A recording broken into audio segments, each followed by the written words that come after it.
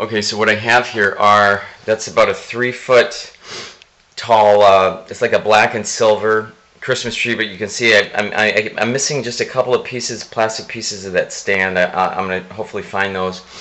And then there's a 6-foot black and silver, kind of hard to tell, but it's black and silver needles on there.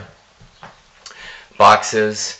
Then I've got some cloths that I bought from a Prey. There's a bamboo. There's 2 85 by 85 bamboos. There's that blue and red and yellow stripe pattern. There's one 85 by 85, and then I cut one in half, and I only have half of a second one.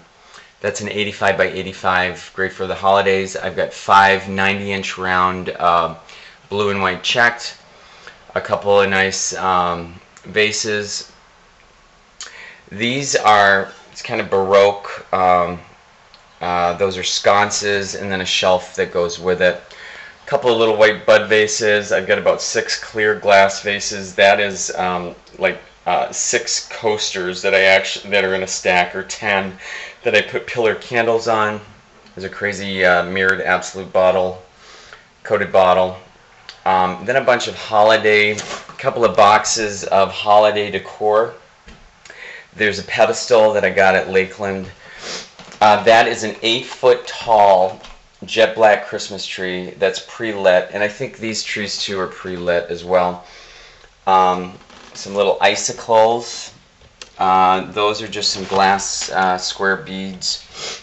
And then I also had these. These are like 20 by 24 by 36, or no, maybe they're 16 by 20, or a little bit bigger.